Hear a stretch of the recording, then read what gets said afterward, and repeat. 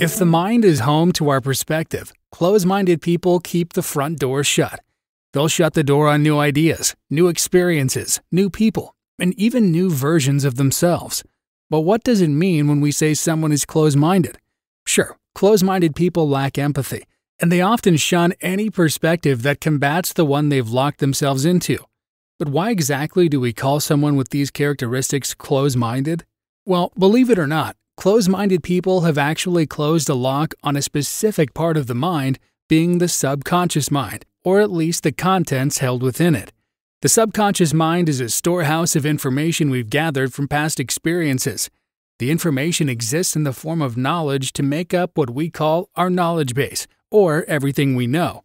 We reference this knowledge to form opinions, shape beliefs, and respond to experiences. It's no different than an open notes test. Imagine that our notes are the information we have stored in our subconscious mind, and the questions on the test are life experiences. Assuming we didn't study for an open note test, because who does that, our response to any question is limited to the information we have in our notes. Well, in the same way, our response to any life experience is limited to the information we have stored in our knowledge base, or our subconscious mind. This information is a compilation of our past experiences and learned knowledge. The image we paint of our beliefs is limited to its colors. The puzzle we piece together of the world is limited to its pieces. And the photo we take of ourselves is limited to its lenses. This wouldn't be an issue if the storage capacity of our subconscious mind was limitless. But like any data bank, it's not.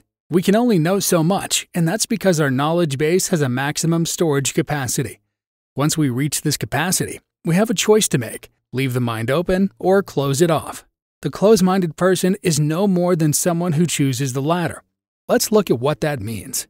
There is something called the explore-exploit trade-off, and it states that for us to explore new information, we must exploit pieces of old information. It revolves around the idea that our subconscious mind has a maximum storage capacity and can only hold a certain amount of knowledge. Once we fill that capacity, it becomes impossible to explore new knowledge without exploiting existing knowledge. It's like from the point of our knowledge base being maxed out, we've got to unlearn something in order to learn something new. Like a closet that's slapped full of clothes, there will be no more addition without subtraction. And this is where the closed-minded person is born. Closed-minded people find comfort in locking into their current set of knowledge after it's maxed out. Instead of leaving their mind open to explore new knowledge and exploit existing pieces, they latch onto it and lock it into place. They identify everything they think to be true as what they know to be true. And this is the point of no return. The real problem with being closed-minded is, once subjective to your ways of thinking, you think you know better than everyone else. With that being the case, you'll listen to absolutely no one. You'll drive yourself down a straight and narrow path to isolation, not looking back until it's too late. This gets dangerous when we consider the possibility of closing the lock on a mind full of bad information. If you went to take the open notes test I mentioned earlier with notes full of bad information, you would fail the test by referencing them. You would fail before you even began.